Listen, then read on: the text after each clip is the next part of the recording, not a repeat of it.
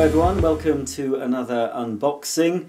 This Vax commercial tub style vacuum cleaner was chosen from my Amazon wishlist by Mark Leslie. So thanks again to Mark for buying me this, and it's thanks to Mark that I unbox it now, and I'll be doing a demo very soon. So let's have a look at it. I'm intrigued. I've shown you this briefly. If you're a regular viewer, you'll have seen this in one of my Advent videos last year. And I was intrigued by what it says on the box BMM technology is. So I'm wondering whether the instruction manual will give me any clues as to what BMM stands for. Right, well, here we have the box. Vax, we're here if you need us, it says, and we've got the box contents all laid out, and at the top we have got, of course, the energy label. So let's read that out. So it's an A rating for energy use. I'll tell you the wattage as soon as I find out. Gets an A rating for dust emissions, so if you're sensitive to dust or have allergies, this should do a good job at holding all that dust in. Gets a C rating for carpet cleaning, dust pickup from carpet, which is relatively good for a cylinder suction only cleaner. Gets a B rating for hard floor, and it's 73 decibels, which isn't too noisy. And it uses 26.6 kilowatt hours per annum on average. This is a Vax commercial cleaner, so we've got a registration card to send back to Vax. And here's the user guide, VCC-08A. So it's very like all the Vax user guides you get nowadays. Lots of pictures, but with some text as well.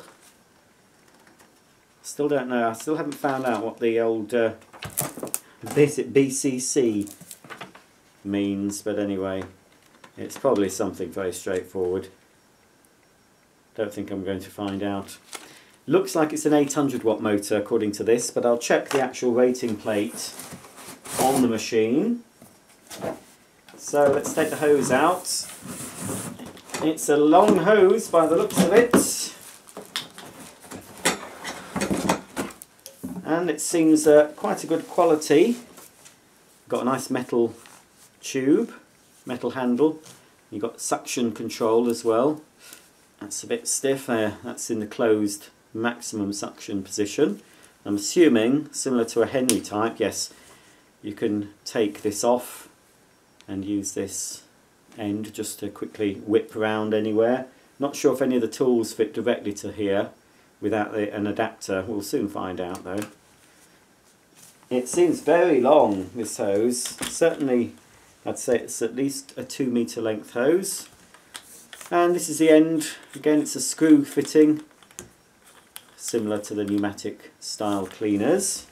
If you're interested in buying this machine, as I said, this was purchased from my Amazon wishlist. So Amazon stock it. And you can expect to pay, at the time of making this video, between £70 and £100, that sort of price point, depending on the time you buy it, because the price fluctuates a lot on Amazon. Right, let's just open the two-piece tube. It would have been nice to see a telescopic tube, but pneumatic don't supply as standard a telescopic tube either. This is a domestic, well, it's a domestic sort of size, but it is really a commercial cleaner, but you can use it in a domestic environment. So you've got two metal tubes. One of them has got your little parking slot, so you can actually park the tube fully assembled on the machine, but it's also got storage just here for two of the smaller cleaning tools, which should be in the box.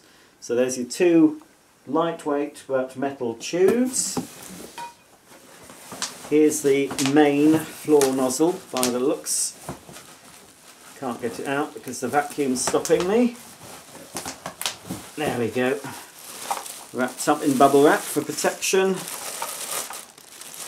This is a reasonably good nozzle, this. I've had this nozzle on a domestic vax cleaner. It's not got a metal plate though. I would have liked to have seen a metal base plate on a commercial cleaner. But there you go, that's your standard carpet and floor nozzle. Quite a wide opening. You've got your red litter picker, and you've also got a brush that comes down at the front and a squeegee at the back for cleaning your hard floors. 2 wheels, and they've got a bit of a rubber tyre on them, which is nice. So that's your main carpet and floor head. There should be some smaller tools in here. I can't see them, but I assume they'll be stored inside the vacuum. So here's the vacuum in traditional Vax orange. It's certainly, if you want a guide for size, I would say it is bigger. It's certainly wider than a Henry type cleaner.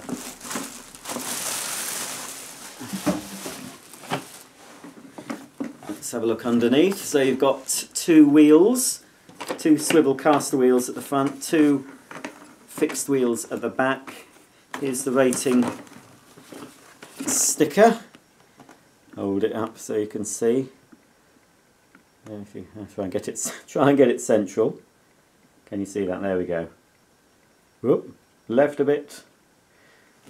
Let's see what it says. So it's made in PRC as I suspected, and it is 800 watts, and it's 4.7 kilograms in weight. I don't know if that's just this part or the machine assembled,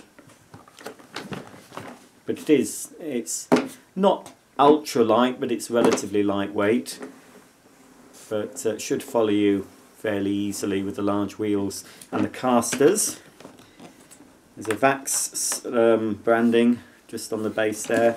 We've got a little sort of a skirt all round that acts as a little bit of a bumper. And on the side here we've got some just information that was on the box, including this BMM technology. If I haven't told you what that means in this video, do you know what this means? BMM technology? If you do, please comment underneath. Here's the back of the cleaner. So you've got your foot operated on off switch in orange, and you've got the hush mode button in a light grey, and this is the grill that covers the exhaust. There's no cable attached. I'm assuming the cable and the small tools are inside here. That's probably why it feels a bit heavier than it would. And it plugs in, and I assume it'll be an orange cable. It'll plug into there, and on the back is your exhaust filter, which must be, I would say, a HEPA type, because it gets an A rating. Let's pull it out and have a look. Squeeze those tabs, there we go. Whoops. Yeah, it seems quite a decent exhaust filter. I'm not sure if it's washable, because you've got the pleated HEPA, and then there's also another type of material on the other side. So that fits in. It's a little bit tight actually, but I suppose if it's tight it's giving a good seal. It clicks in nicely, and then we can put the grey grill over the top like that. Let's have a look inside. Obviously this is where you screw the hose on, and obviously you've got your carry handle. This at the back, that's the parking slot, but also you've got a hook that just to hook the cable over, I assume that's for. So let's take off the lid. So in the lid we've got a filter right at the top. Again, that'll be, I'm not sure if it'll be washable, but certainly be replaceable. It's got the actual bag fitted. Before we look at the bag, let's take out the small tools. So you've got your crevice tool for down the sides of your chairs and behind radiators and all your other nooks and crannies. Then you've got a dusting tool for shelving, helmets, etc. It's quite a nice shaped tool, that, and it will adjust. Yes, it adjusts. Medium soft brushes, so not too bad. You could do your Venetian blinds, I suppose, with that nozzle as well. That seems to be the only two small nozzles you get. Let me check that that's correct. The contents, yes. I believe this is a 32mm diameter toolkit, so you should be able to fit pneumatic tools to this or any other 32mm tools if you've got those lying about. Here's the heavy duty orange cable. Orange because it's easier to see in a commercial environment, so people aren't tripping over it. If it was black, it would blend into the carpet, unless you've got a white carpet. So having orange means it's easier to see. So the bag seems to just push on. Seems to be quite a large bag, very large in fact. And it pushes on in a similar way to a pneumatic type bag. And I'm assuming it will seal if you pull it. There's some arrows pointing up. We've got a little bit of a membrane to keep the air tight, to keep the dust in, should I say. So it is a large bag, and it's a fleecy type material. I expect they're easy to get hold of. I expect Amazon will sell those if they sold the machine. And you've got the motor in the base, so it should have a low centre of gravity, so it shouldn't topple over. This is the pre-motor sponge filter. I'm sure you'll be able to rinse that under the tap, squeeze it out, leave it to dry before putting it back. So that's the inside. Let's pop the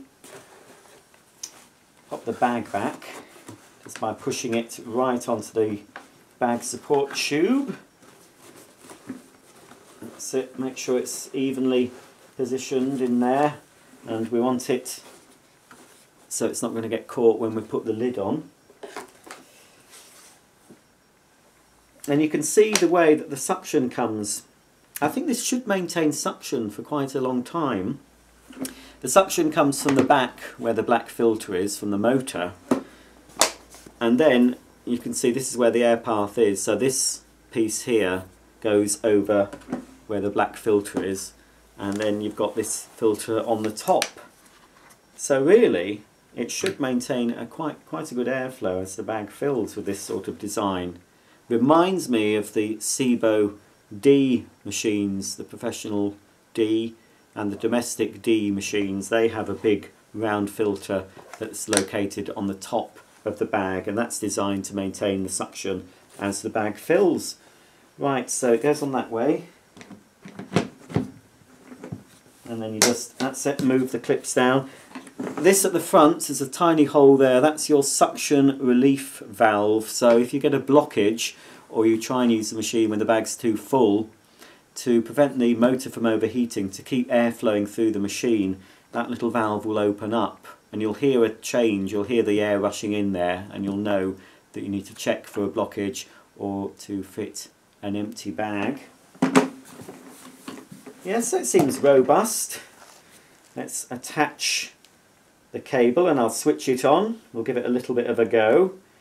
As I said, a full demo will follow. But this is an alternative to, for a commercial, be suitable for use in an office, in a shop. But, because it's a relatively inexpensive vacuum, you could use it in your home. You could use it in places where you wouldn't use your regular vacuum, for example. Keep it in your garage, use it to clean up after your woodworking projects, and then use it in your car. Because it's got a nice long hose, so it should reach quite far around your car. So you plug the end into here, and I believe you loop. And I think you actually push the cable up actually. Let's just have a quick look to stop the cable from coming away. That's like you push it up through this loop, through this bit here. Let's just get that in. It's a bit tight. Once you've done this though, you won't have to do it again. and then that will go over that hook, and then you pull it down. That's it, there we go. So now the cable is secured to the machine, and yes, that hook, once you've used the machine, you'd coil up the cable like that and it would just hang over. So not as good as having the Henry type cable rewind mechanism, but I suppose there's less to go wrong, and it's very easy to change this cable if it becomes damaged. Just buy a new cable and plug it in. So, you know, that's good for a commercial vacuum. Let's screw the hose on, nice fit. Right, let's plug it in and we'll see how noisy it is. The cord length is actually 12.5 meters, so that's very long. So if you do use this in your house, you'll probably find you only have to plug it in once downstairs and you should be able to clean the whole of your downstairs, unless you live in a very big house. The capacity of the dust bags are 9 litres. The black pre-motor filter is washable. The top filter in the bin, you can brush that using the dusting brush, or if you've got to hand another vacuum cleaner to keep that clean. But the exhaust HEPA filter isn't washable. VACs recommend you change that, think about every 6 months, or according to how often the machine's used. If this is going to be used commercially, it'll probably be used every day for quite some time, but if you're using it domestically, especially if it's your second cleaner, then you won't have to replace the filter quite so often. So let's switch her on. I'm not sure which is the default mode, if it goes straight into hush or it's full power. We'll soon find out.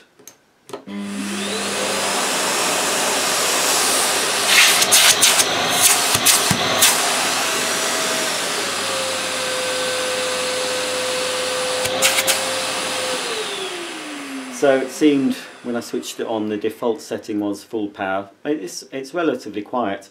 I've pressed the hush button. Now I'm not sure now whether if I switch it on again it will start in the hush mode. Let's find out.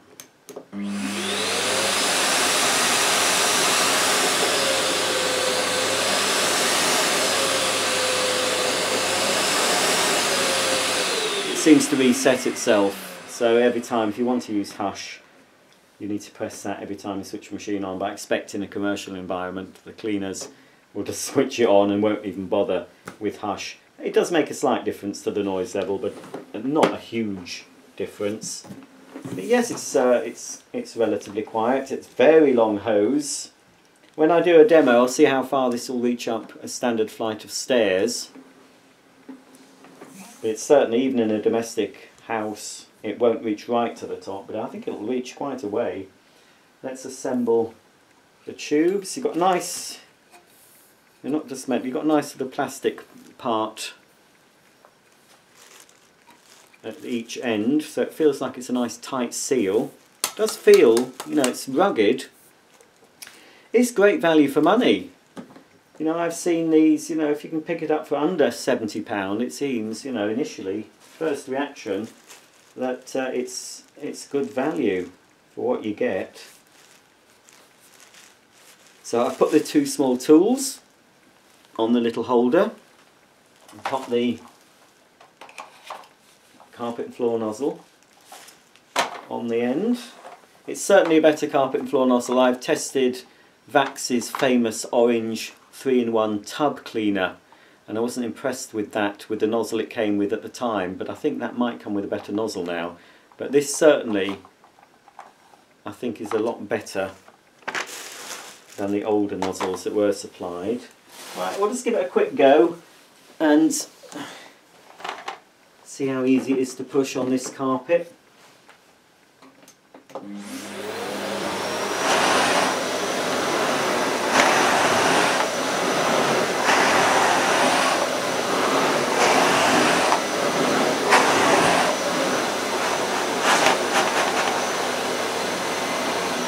Certainly grips the carpet. It is a little bit hard to push on this particular carpet on its maximum setting. Of course I can, if I want to reduce the suction to make it a bit easier to push, I can either use the suction control here by opening the vent on the handle, or of course I can use hush mode, which will of course make it quieter, but it also reduces the suction.